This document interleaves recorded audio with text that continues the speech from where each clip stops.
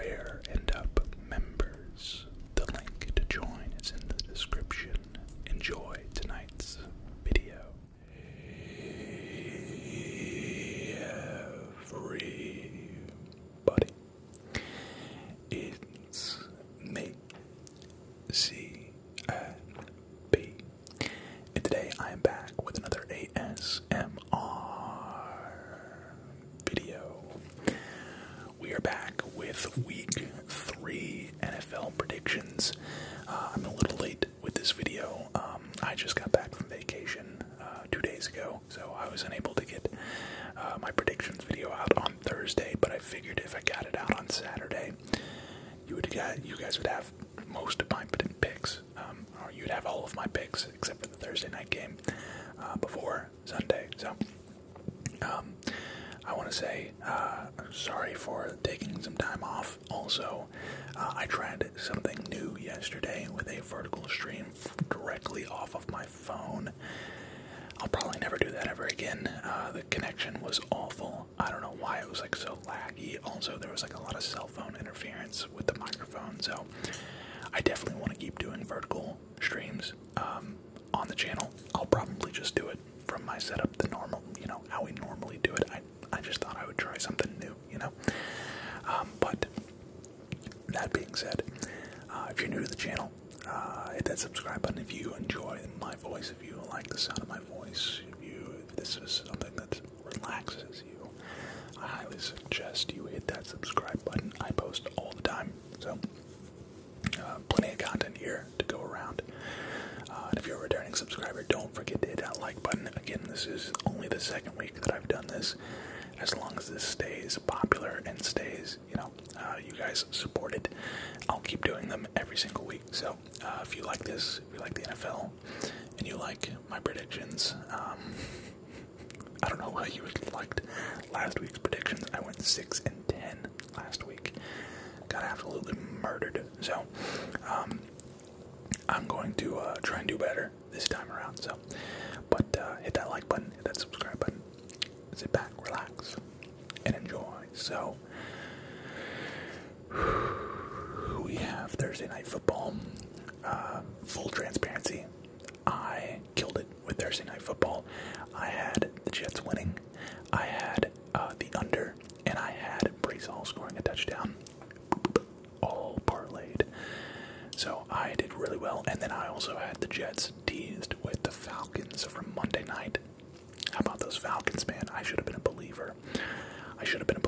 I wanted to take them over the Eagles, but I didn't want to have my personal bias bite me in the ass. So, we took the Eagles last week, and that was, I won't make the mistake again of letting my personal bias get in the way of what I feel. Before we go on, though, Kirk Cousins, I feel like that was a big moment for him moving forward. So I'm really excited about, week 1, obviously, as a Falcons fan, I was pretty devastated. It didn't really go our way. The offense didn't look as good as it should have. But against the Eagles, it's amazing what Kirk Cousins can do when he doesn't have TJ Watt breathing down his neck. But anyways, moving on. So I had the Jets. You'll have to take my word for it. Browns and Giants. Now, I faded the Browns last week. Their defense is just too good. I feel like their defense is just going to eat Daniel Jones alive. They're going to eat him for lunch, breakfast, lunch, and dinner. Deshaun Watson, I don't know if he's been doing great or not. I feel like the Browns haven't been great on offense. Is Amari Cooper even playing? I feel like I haven't heard anything from Amari Cooper yet. Has he scored a touchdown in the first 2 weeks? I don't know. I know Nick Chubb is coming back soon. There's a big question mark over his head, though. What kind of workload is he going to get when he comes back? Is he even going to be 100%? Is he going to be the same Nick Chubb as before? I don't think he's coming back for at least another 2-3 weeks. I feel like they should not rush him. Malik Neighbors scored his first touchdown last week. think he pretty much was the only shining spot of that team last week.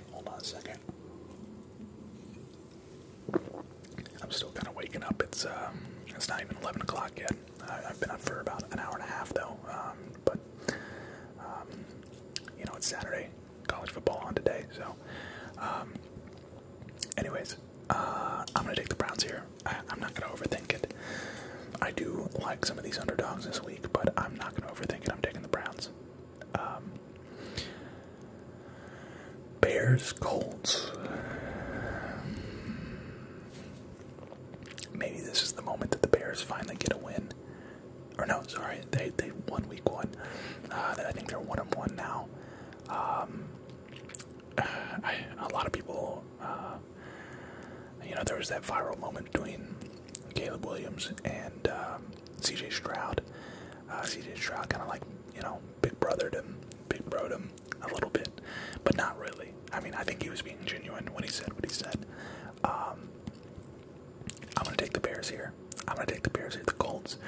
Man, as somebody that drafted Anthony Richardson, he is not looking nearly as promising as he was in his rookie season before he got hurt. Hopefully that turns around. Hopefully he changes that narrative for me. But as somebody that's got Anthony Richardson and Michael Pittman stacked, I'm 0-2. So we're going to take the Bears here. Of course, football is not, fantasy. It is a full team game. So I think on paper the Colts are probably the better team, but I just, something about the Bears. I'm really pulling for the Bears. I want to see the Bears be successful this year. I don't like Caleb Williams, but it's similar to like the Browns. The Browns were bad for so long that you can't help but to pull for them. So I'm gonna go with the Bears here. Vikings, Texans. Man, the Vikings are the biggest. I thought for sure the Vikings were going to be the worst team in the NFL this year. I would have put money outside of the Panthers. The Panthers are literally not, they're like not even a team. I would have guessed, the Raiders, the Panthers. I mean, the Raiders got a good defense, but I mean, I'm looking at the rest of these teams. I guess Commanders, maybe, Patriots. I would have thought the Vikings would have been worse, but they're still somehow competitive. I mean, you do have, Justin Jefferson, so you can't really be too surprised. At that. But the Texans are such a complete team. I think the Texans are one of the favorites to at least go to the Super Bowl. I mean, their team is just stacked. They're just absolutely stacked. Imagine J.J. Watt coming out of nowhere, signing a veteran deal, coming out of it. He's been retired for too long, though. He would never do that. I'm sure he's probably wishing he could, though, because they're really good now. I'm going to take the Texans. Nico Collins, man, I was not really familiar with Nico Collins, but he looks like he's something special. He looks like he is something special, and then of course they got Stephon Diggs. They look like they're in playoff form already, and it's week 3. So let's go over here to Panthers versus Raiders, and I'm not going to waste any time on this. I think the Panthers might go 0-17 this year. They are that bad. Although they did bench Bryce Young, which is really sad. Man, I really hope that Bryce Young either gets traded. I mean, look at Sam Darnold. Look at Sam Darnold with the Vikings now. Look at Baker Mayfield. Both are thriving under new teams, so I wouldn't quite count Bryce Young out yet. But the path to him being successful in the NFL just got a lot more complicated. Sometimes you make a QB switch and there's like this big, we're a new team kind of deal. When I'm flipping my pick, I'm going to go with the Panthers this week. The Raiders have a really good defense, so that kind of scares me a little bit. But if the Panthers are going to get a win this year, it's going to be against a team like the Raiders. It'll be the Raiders Raiders, or I don't know who else they play, but like maybe they steal a game against the Bucks or something. I don't know. Maybe they steal a game against the Falcons. That would be shameful. But I'm gonna do the unthinkable, and I'm gonna back the Panthers this week. Next we have Dolphins and Seahawks, and man, I really hope Tua is healthy. I don't think he's going to play this week. I don't think he's going to play for like 4 weeks. I want to say they put him on IR. I'm going to go Seahawks here. I just don't believe in the Dolphins without Tua at all. The Seahawks kind of have had a good couple of 2 weeks, I believe. Or are they 2-0? I don't think they're 2-0. I think they're 1-1. I'd have to look it up. I'm not going to look it up, but I know they have at least one win. They beat the Patriots last week, I believe.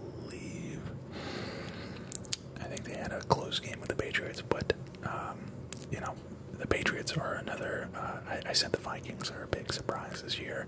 The Patriots also a very big surprise. They're doing really well for given their situation.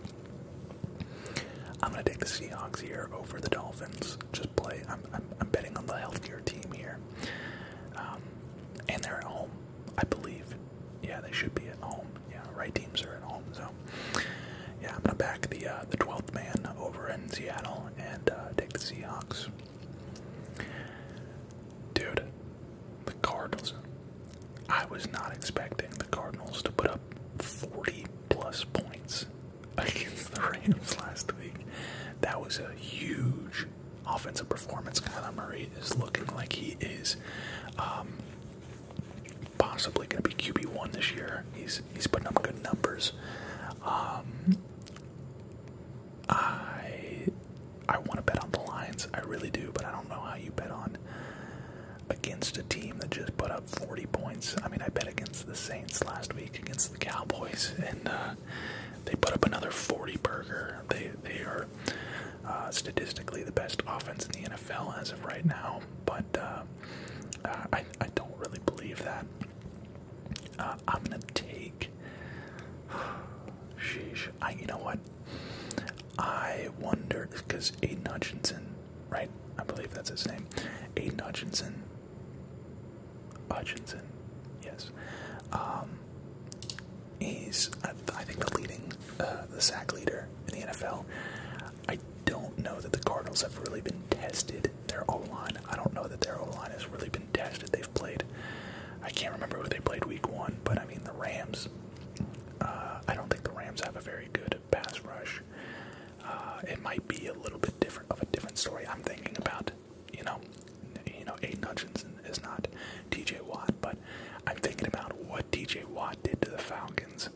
Of course, Kirk Cousins is a very, especially in week 1, was a very static passer. He was not very mobile. Kyler Murray is very mobile, but I'm going to take the Lions here. I'm basically betting on Aiden Hutchinson. I'm betting that he's going to make Kyler Murray feel a little bit more uncomfortable than he's been in the first 2 weeks. I'm going to take the Lions. Plus, the Lions' offense is just stellar. Next up, we have probably the game of the week to most people. Ravens and Cowboys. And the Ravens are 0-2. Do we really think that the Ravens are going to go 0-3? And then the Cowboys, I believe, are 1-1. Both of these teams have stars all over the place on offense and defense. The Cowboys just own the regular season. That's why I took them against the Saints. They got embarrassed against the Saints last week. I don't want to do it, but I'm going to take the Cowboys. I'm going to take the Cowboys. The Ravens are going to be 0-3, which is going to be like the story of the year. You know, who would have thought the Ravens would be 0-3 after, you know, going into week 4? I don't know, though. I don't know. This is really a coin toss. This game could go either way. I expect this to be a great game. Probably a very exciting game to watch. It's probably going to be, if I had to guess, probably going to be the televised game for 1 o'clock. I don't know why anybody else would be televising televised over Ravens Cowboys. But moving on, we have the Eagles and the Saints. And I just think the Saints are so fraudulent, man. I really think the Saints are fraudulent. I don't know if A.J. Brown is back. I know he was out versus the Falcons, and the Falcons won by 1 point. I'm not going to sit here and act like they would have won had A.J. Brown been playing. I don't know if he has that kind of swing or not. He kind of dominated us when he was with Tennessee, so... but that was a completely different team. The Falcons have the best secondary in the NFL, period. So I'm not going to sit here and say that, A.J. Brown would have gone off, but I'm also not going to say that he wouldn't have done nothing. He would have definitely helped. I'm taking the Eagles here. I think they bounce back. I don't think they're going 0-2 against the NFC South. I think the Saints are fraudulent. I think they're way overhyped. At the end of the day, it's Derek Carr. Kamara looks like a monster, but that Eagles defense, to my knowledge, they have a good run defense. At least they should. When I think about the Eagles, I think of run defense. I hope I'm not completely embarrassing myself. You know what? I'm going to stat check right now. I'm going to go stat check this very second. I'm going to go into FanDuel, and I want to see their their defense by, like, statistically, if this would ever load, come on. I like to play FanDuel. Alright, so, quarterback, and where's Carr at? Wow. Alright, I was completely wrong. Their defense is awful. Going into week 3. They're the 30th ranked defense and the 25th ranked rushing defense. I still don't believe that. I mean, I'm back in the Eagles here. I really am.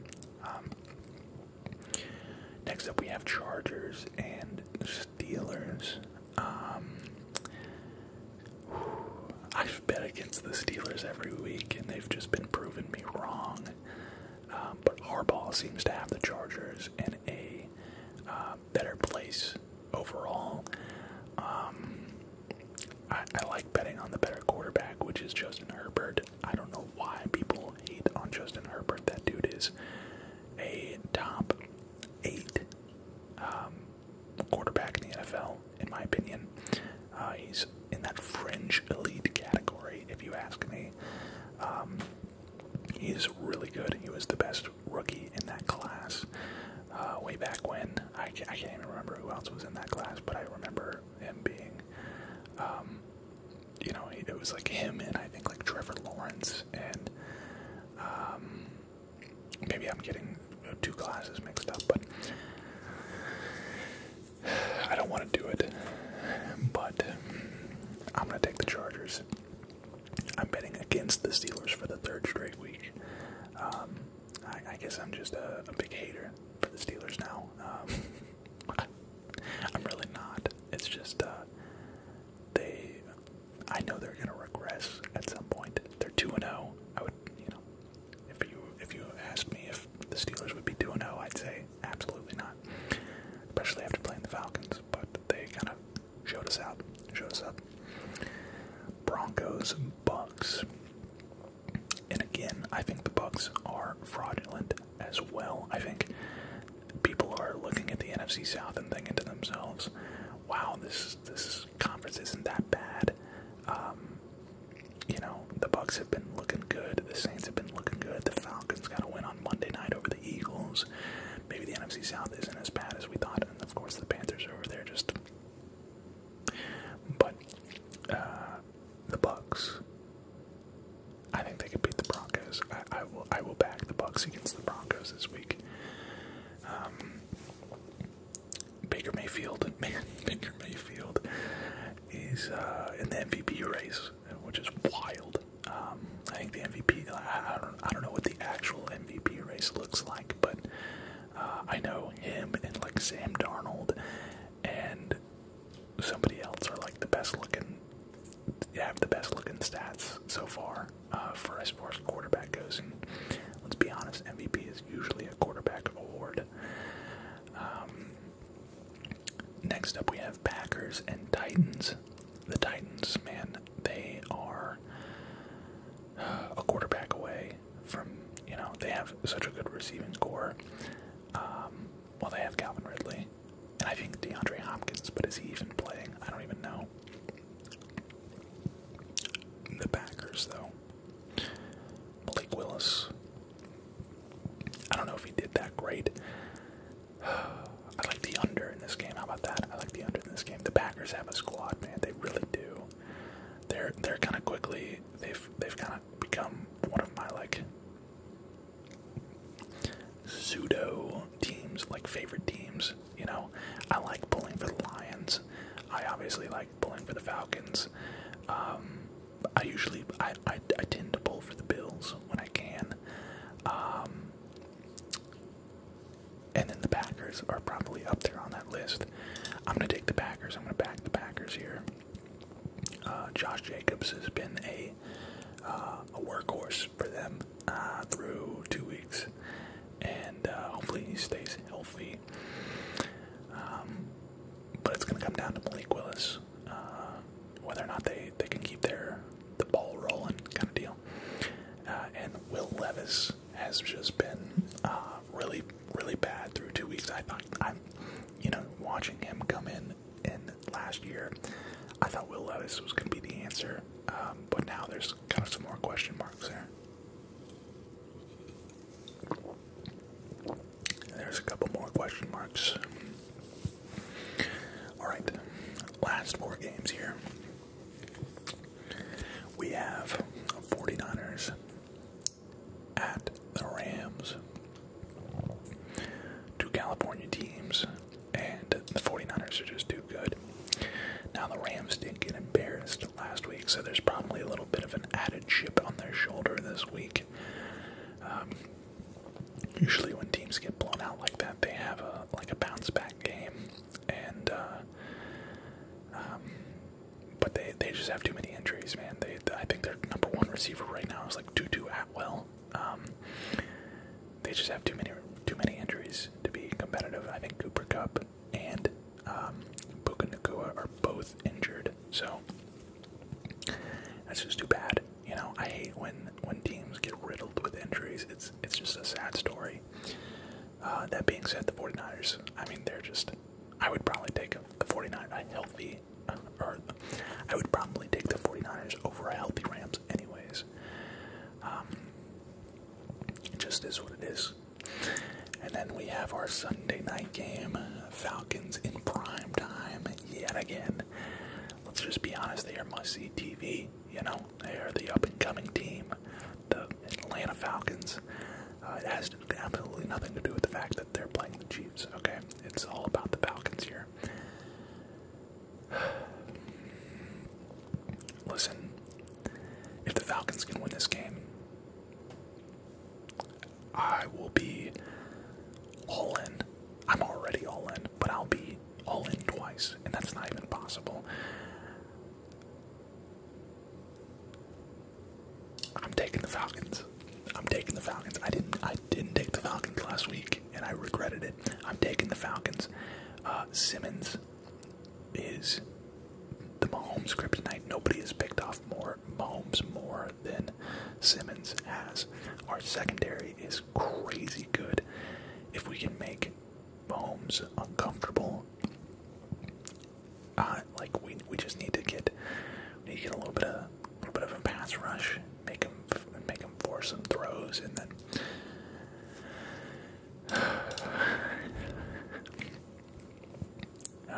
we're probably gonna lose if I had to guess. I don't see us winning back-to-back primetime games, but I gotta go with my team. I have to. I feel bad about not going with them last week. I would venture to guess that Travis Kelce is probably gonna have a touchdown in this game.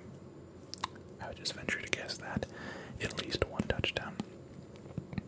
Now the Chiefs are without Pacheco, which is a huge deal. I think Pacheco is a top 5 running back in the league. He is a monster, and they're going to be without him for, I think, a while. They did sign Kareem Hunt, though, so he is with the Chiefs, which is a scary thought because they really know how to use guys like Kareem Hunt. But I'm going to take the Falcons on Sunday night. And then we have a Monday night doubleheader. We have the Bills at home versus the Jaguars, and we have the Bengals at home against the Commanders. I'm going to go ahead and take probably both the Bills, man. The Bills have been they've surprised me. I thought that they would, without Stephon Diggs, I thought they would take a step back. Man, was I wrong. They almost look better without him. Apparently that's kind of a theme. Sometimes, players leave, and maybe Josh Allen was trying to get it to Diggs too much, maybe forcing it to Diggs too much, and now he just has no more Stephon Diggs, so he just kind of goes through his reads. I don't know. He has been rushing a lot, but I mean that's normal for Josh Allen. The Jaguars, I like the Jaguars, I really do. The Jaguars could steal this game, who knows? But the Bills just look too good through the first 2 weeks. They've looked like they've been ready to play through the first 2 weeks. So I'm gonna take the Bills here. And then lastly, we have the Commanders at the Bengals, and I gotta say, do I want to take the Commanders here? I'm gonna take the Commanders here. I'm just gonna take the Commanders here. The Bengals. I gotta go with another upset. I haven't really taken that many upsets this week. At least I don't think I have. Maybe I took the Falcons over the Chiefs. That's obviously an upset. I'm gonna take the Commanders here.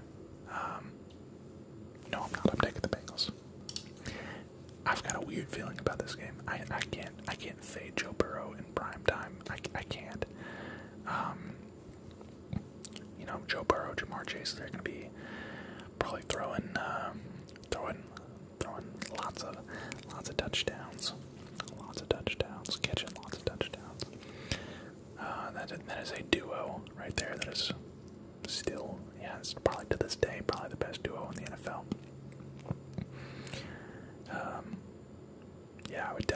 I would take them over just about any other quarterback wide receiver duo in the NFL. Trying to think if there's anybody. Now, is Joe Burrow completely healthy? I don't know. I guess there's still some question marks with his arm. Is he going to be able to play throughout the entire year? Who knows? But I gotta take the Bengals here. But that is gonna do it for week 3 predictions with the CNP. I hope you enjoyed this video. Again, I'm sorry about the stream yesterday being really laggy and just not very good overall. I do want to start doing more streams, so be on the lookout for that. But I will see you guys in the next one. We'll make sure to get this video out next Thursday instead of next Saturday. But I didn't want to just. You guys seem to really like the first one, despite me being absolutely terrible with my picks.